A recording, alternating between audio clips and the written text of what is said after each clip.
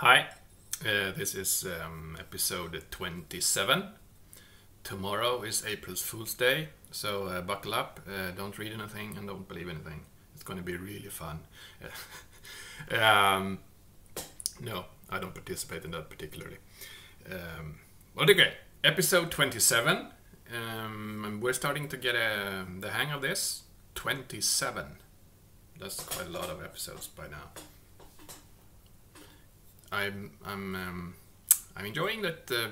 I still have a few viewers that keep on watching this and follow me and comment and everything and bring me feedback. So keep up with that. So this week, another kind of packed week with things, just small things, but a lot of them. So I wanted to mention that first. I wanted to start out with this OCSP stapling thing.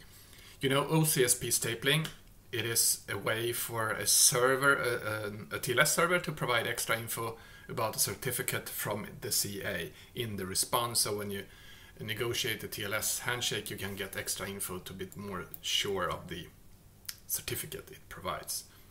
So anyway, we support OCSP stapling in curl for a bunch of backends since a while, short while. But anyway, so to make it work with OpenSSL, we had to do this funky workaround, and there was a bug filed on OpenSSL, link somewhere here. It's somewhat obscure, but anyway, so we had that was a bug, but we figured out a workaround so we could work with OpenSSL anyway to do a OCSP stapling, and everything was good, fine and dandy, and then we ran into this. I mentioned, I think last week as well, that they are moving away from a lot of structs in the project. So they hide the contents of the structs in OpenSSL. So anyway, they hid another struct that we needed for this workaround to do OCSP stapling. So we had to change the functions instead that they provide, but they don't provide access to that particular field in the struct to do the workaround. But they also fixed that little bug. Not the way Alessandro had suggested, but in another way. It doesn't matter, because we now can work with OpenSSL without the workaround. But here's the nice little catch. Only then with the absolutely latest OpenSSL, which by the time I checked didn't exist in a release version, and they released the 1.0.2a without the fix. So we know that up until that point we couldn't do it. We needed the workaround, and then we don't need a workaround anymore, and then we can switch to the new so with all those newer OpenSSLs we can use the new API as well, since we don't need the access to the structs. But enter the OpenSSL forks then, as in libressl. They have the same bug, but they haven't fixed the bug, and they still have that. They still provide the structs the way that OpenSSL did, or still does, as OpenSSL will remove it at some point. They have done so in Git. So the if-def maze to make sure that this works with your particular OpenSSL version is getting hairy. And I think this is just the beginning, especially with all these OpenSSL forks. It's turning into a real mess in the code. But of course, the good part is that it is actually still working. I think we can still build a curl with all those 3 OpenSSL forks, even if it. I'm glad that they're doing this work gradually, so I don't have to do everything at once, because I would probably start to cry if I would have to do everything this again. I mean, if they would do all these tiny little things in a big blow instead of small steps, one at a time. And anyway, then, as another little thing, then that in OpenSSL's continued move to hide contents of structs, they also moved out a couple of functions or API. They kind of deprecated functions in their API, and why libressl 2 can no longer build with the latest OpenSSL as a backend. And I found a bug on that in our project, but I haven't fixed it, and and I figure that this is only the beginning of this. It's going to continue, so there will be more of these kind of nuisances. Other curl TLS happenings is that a lot of transitions these days. The formerly known Polar SSL is now called mbedTLS with MB in the beginning, so no E, just mbedTLS. And now, since they did this rebranding in their latest release, I think it's called 1.3.10, so starting from that release, curl will call it mbedTLS in the outputs and everywhere if you use it. And we'll try to update some documentations here and there to also mention that, since it gets confusing to users to which libs we support and which we don't support and whatever everything is. And then on top of that, the library formerly known as Cyassl, as in Cyassl, is now called WolfSSL. So they too did this pretty much the same kind of rebranding. So it's basically the same thing with a new name. And now from a particular version, I believe too, they are called WolfSSL, and so we're making sure that we are reporting the library then as WolfSSL, as that's what it's called now. Yeah, a lot of TLS things these days.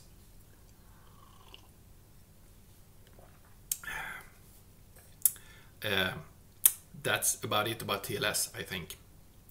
In other TLS things, but more in the general scope, then Firefox 37 is released today, I think.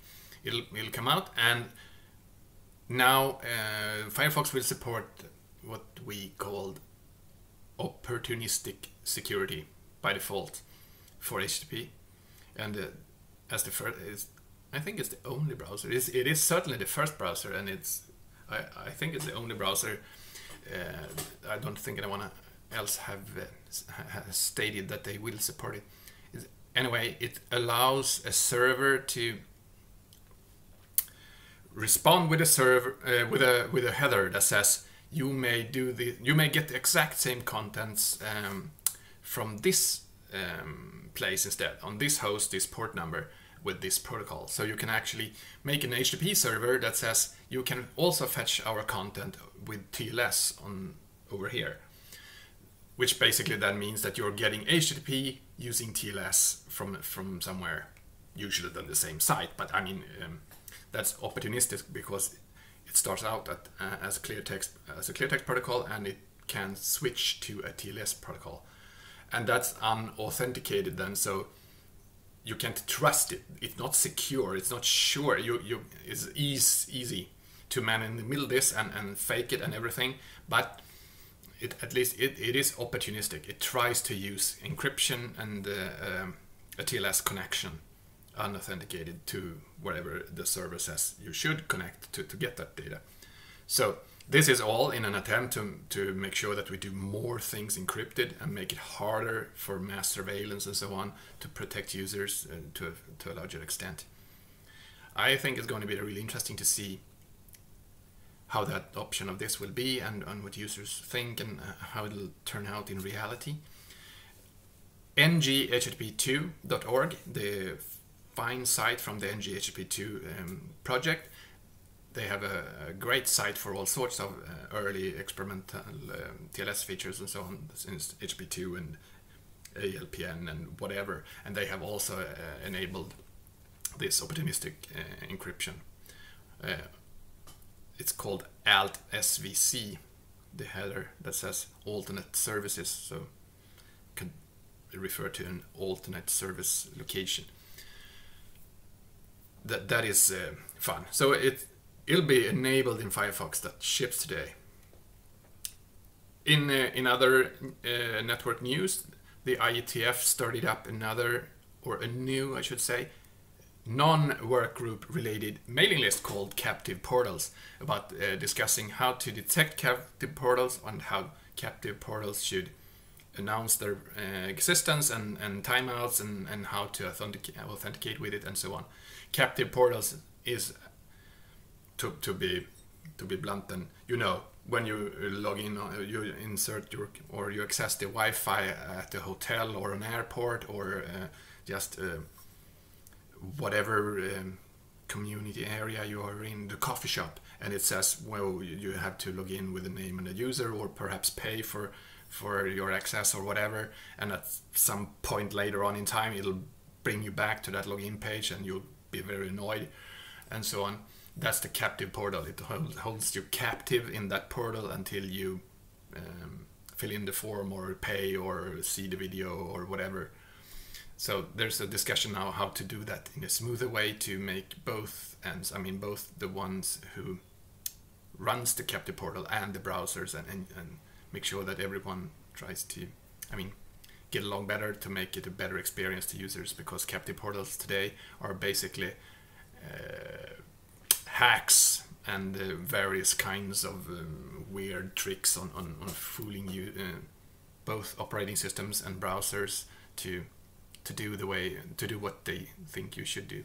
It doesn't really work many times, especially not for TLS and HTTPS sites. So I think it's a good idea to see where we can go with this. So I'm subscribed. You should subscribe too if you're interested in this kind of problems.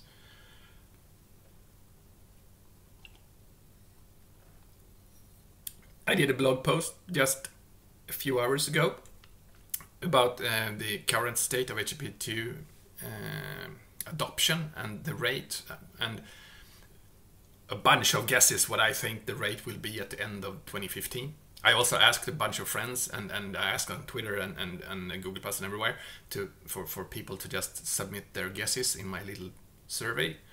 So I'm also presenting those poll results and what people actually think or guess the rate of HTTP2 will be by the end of 2015.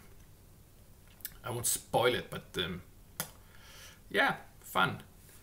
I was quoted in this week's Linux weekly news, the lwn.net, one of those really good sites on the net that you really should pay for and subscribe to and read religiously every week. Last week, as I mentioned in my previous episode, we did a feature freeze for next curl release. So we're in a freeze now, as you can see. Woo! No, but that only means that we're holding back on new features, and we're saying we're not allowing new features until after the next release. And next release is scheduled to be on April 22nd, and we do them. I've said it numerous times before. We do them every 8 weeks. So we're now having this 4-week bug fixes only period to make everyone focus on fixing bugs only and not just cramming new features. So even if it doesn't really work, it mostly means that everyone with features, they have to wait until after the release, and everyone who works on bugs can just focus more on bugs and less on features. So we're in that phase now, and just before the feature freeze, I managed to get in a new feature called path as is, which is the feature I mentioned last week, which then is the ... removal from the path in the URL path, so you can tell curl not to remove them. That is about that this week. I've been all over various bug reports this week in Firefox, and I think I'm going to be like that the coming week too.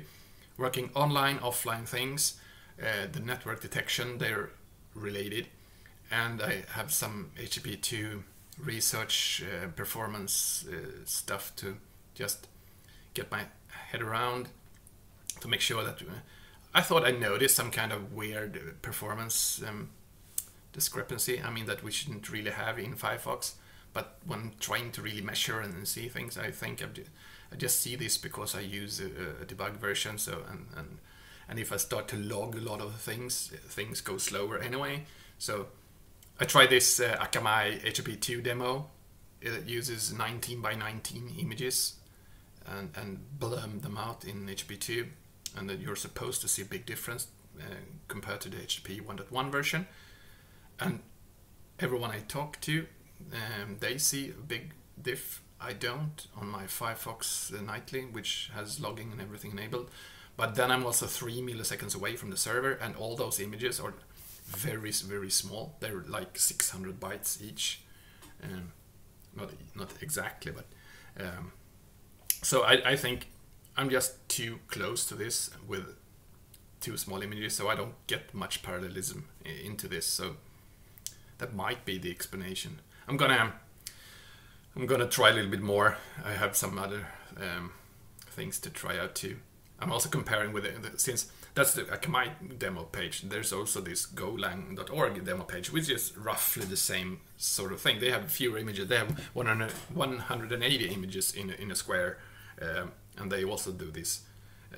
Send every one of those images to the client as fast as possible. They have slightly larger images, I think, which makes it.